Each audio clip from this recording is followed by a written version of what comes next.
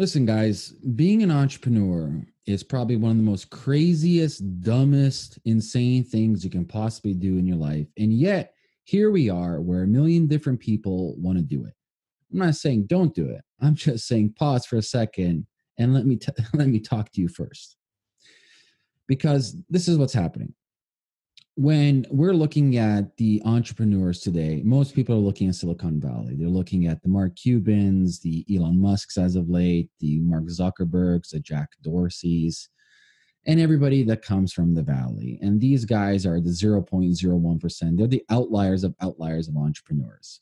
They started off young. They had more risk tolerance. They had not all of them, but majority of them, they were in a better position than most. Now, I'm not even talking about financial. I'm just talking about when you're younger, you can take a million times more risk. Now, the reality is, and this is a hard bullet to bite for most people, the reality is most people aren't genetically wired to be entrepreneurs. That's the reality. You have your genes, then you have your epigenetics, which dictate, that's a software which dictates kind of how your genes work, not 100%. And by the time you're like 10 or 12, that's pretty much who you are. You can change a little bit different things, but you really can't. This is why I'm a firm believer in free will. Free will really doesn't exist. There's a spectrum, but if you really think that you're making that decision, think again. And so when you look at what entrepreneurs are, they're crazy motherfuckers that love risk taking. Their risk tolerance is so high that you have to be a little bit cuckoo. You guys know my story. I got kicked out of high school, end of grade 9. And ever since that, I've been hustling, doing different things. I've failed a million times, gone through a bunch of shit, like crazy fucking shit.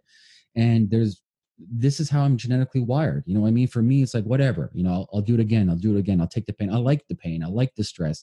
I like the crazy chaos.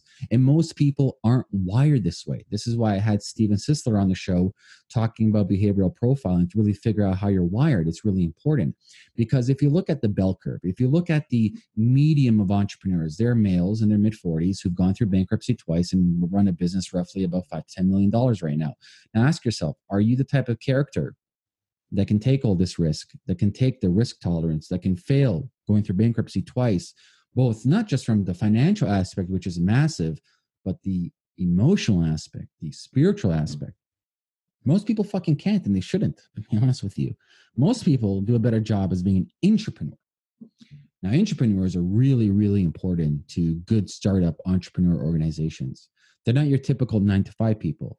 They have the entrepreneurial animal spirit, but they want that security. They're not go-getters. They're not risk tolerant. They're very low risk, very conservative, but they have the ingenuity, the know-how, the je ne sais quoi, as they say, to be an entrepreneur in a safe environment.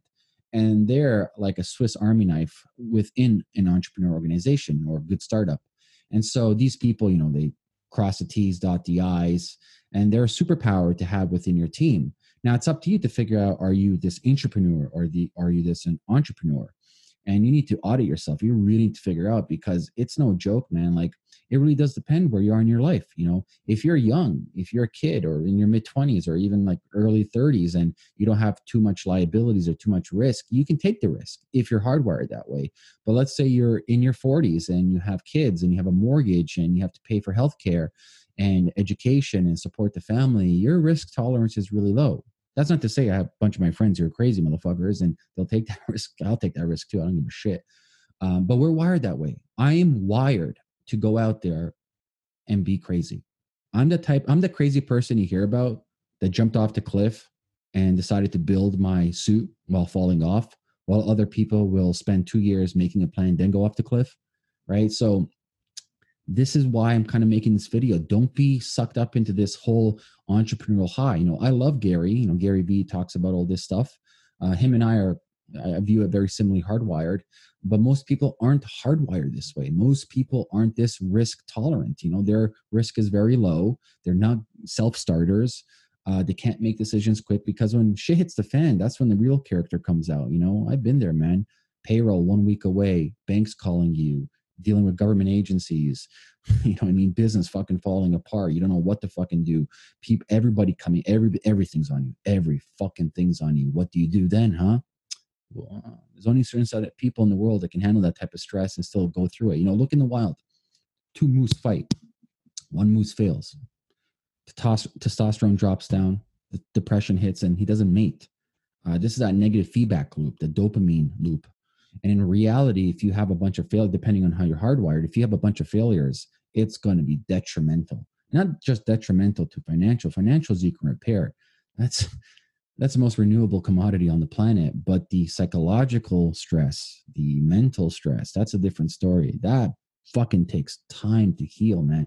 And it pushes on you. And this is why entrepreneurs have depression, man.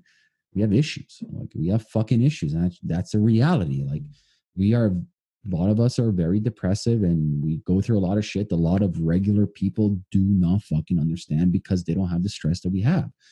And so don't take this lightly, man. Like, I'm a firm believer, figure out how you're wired. Look at the X-Men. I love comic books. One of my favorite comic books of all time is Kingdom Come. Go get it. It's like hands down best comic book of all time. And so everybody in a comic book has their unique ability, their superpower. You need to figure out what your superpower is. Do not be focusing on your weaknesses. Be focusing on your strengths. You know, in my case, my strength is I'm a hurricane. I'm a starter. I don't give a shit. I'm not the detailed, oriented, long-term thinking. I'm like, oh shit, we're gonna go build something right now. Just jump out the window and go start doing it. That's my superpower. I'm innately hardwired, naturally, not learned. And this brings up a good conversation about, is entrepreneurship a learned habit or if you're born with it? My camp is you're born with it. Unless, and there's very, very few examples where you're lucky enough to fall into the circle that they can fill in the gaps that you have. So that's a very rare case. But if you're by yourself or with another founder, for the most part, man, people aren't like that. Right. And so you need to really, really dive into that and understand your weaknesses, understand your strengths, and understand where you're coming from. Right. Because once you understand who you really are, then you can build a proper roadmap. You can figure out, okay, I know for a fact that I might not be an entrepreneur. I might be an intrapreneur. I might not be a starter. I might be a finisher. I might be good at operational. I might be good at all these other things that natural entrepreneurs aren't, right? There's something crazy about people who are just willing to give it all and lose and keep on doing it. You know, I always say, like, I got my marbles screwed up a little bit, man. You know, look at Elon Musk. Look at all these people. We're not normal, man.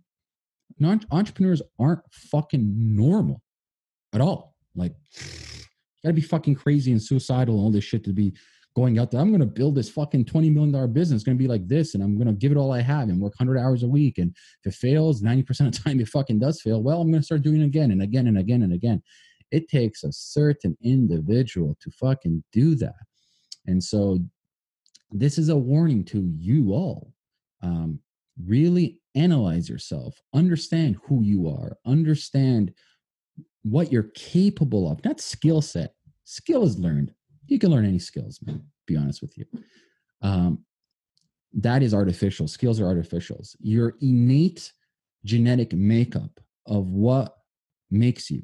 So your hormones, your neurotransmitters, your synapses, how you're wired, that is almost fucking impossible to change, almost impossible. And so instead of you going backwards, trying to climb a hill, it's very difficult to reprogram who you are. Instead, let's start at the top of the hill and figure out how your synapses are naturally wired for a beneficial way so things come easier for you, And so when you see all these videos of like, start your own business, start your own startup, be the next Elon Musk or be the next, Peter Thiel or Zuckerberg, whoever, that's not for everybody, man. There's only one Zuckerberg. There only is one Elon Musk. There's only one you. Think about that. It's a fucking miracle that you're here and I'm here and I'm talking to you and you're alive and you're talking back to me.